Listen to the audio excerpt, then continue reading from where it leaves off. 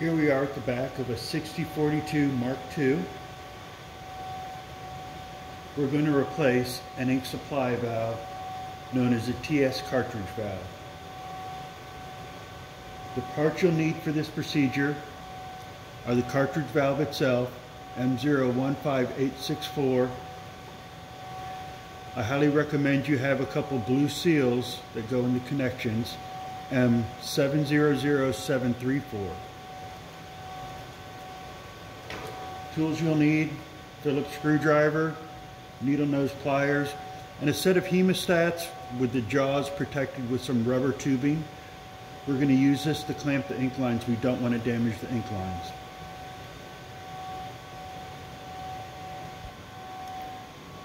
So let's talk about how these ink connections work, where the ink lines connect to the components. You want to put your blue rubber seal into that interface right there. Make sure it's fully seated correctly. For demonstration purposes, I'm using this cap, but it's the same connections as this black line. So for instance, we want to make sure that we're good and lined up. We can spread those tabs out enough, to get a good connection.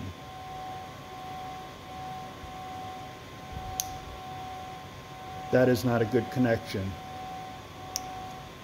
That's good connection. You should hear the click, and you can see the connection there. The tough one will be here at the top. We'll get to that in a minute.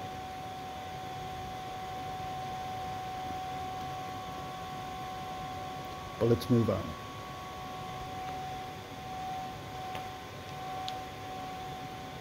Today we'll be swapping out the primer ink supply valve. First thing you want to do, turn the machine off at the side at the main power switch if you want to unplug it.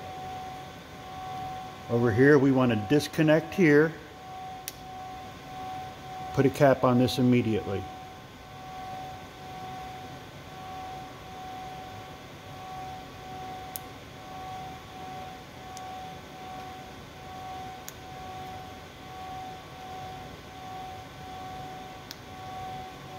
There we go. We want to cap this off immediately, or else the ink can drain down through the lines and overflow the sub-tank. If you leave this not clamped or capped, you can easily destroy a sub-tank.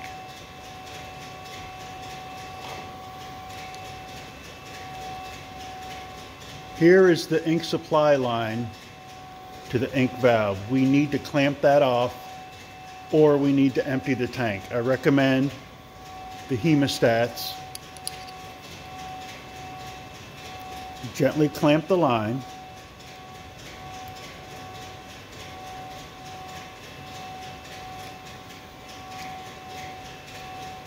Now we can disconnect the solenoid from the valve.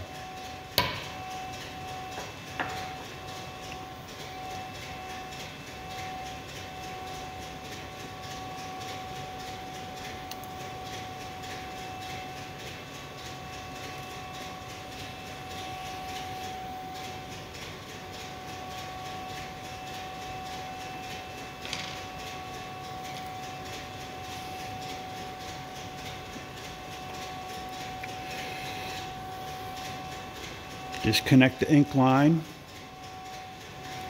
Back here, another connector. There we go.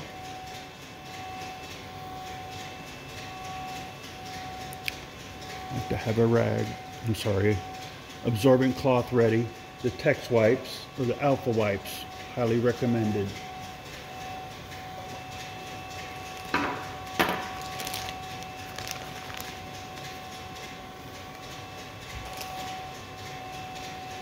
Now we can push up at the bottom of this whole ink valve assembly. I'm pushing here up.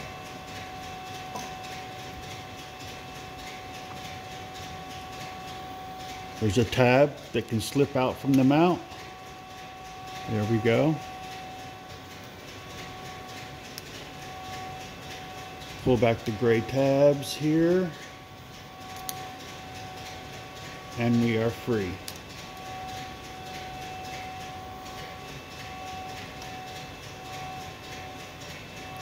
Replace with the new valve. This tab goes in this upper slot.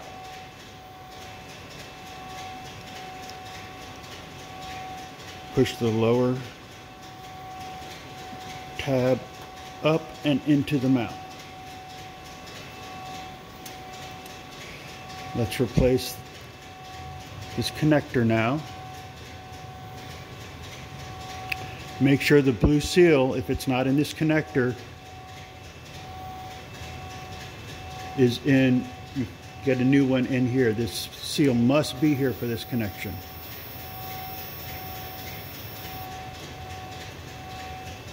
Proper alignment is very important.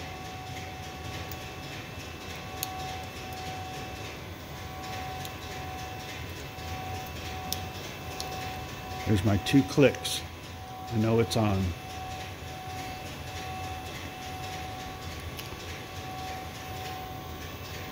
Insert the solenoid back into the mount. Push it home.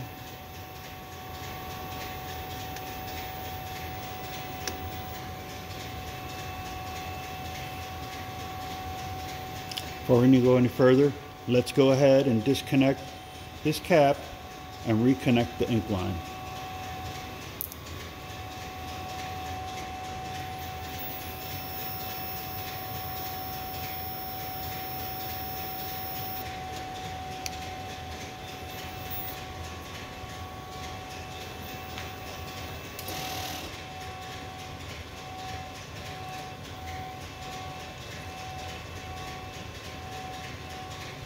Make sure your connections are good. We're going to take the clamp off.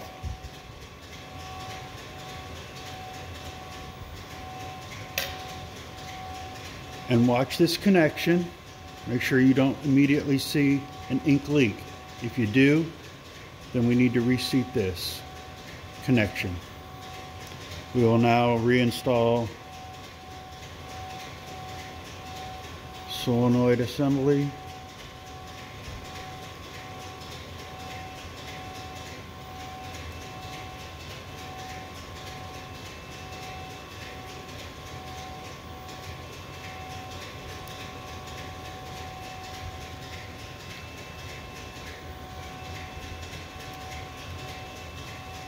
That's it.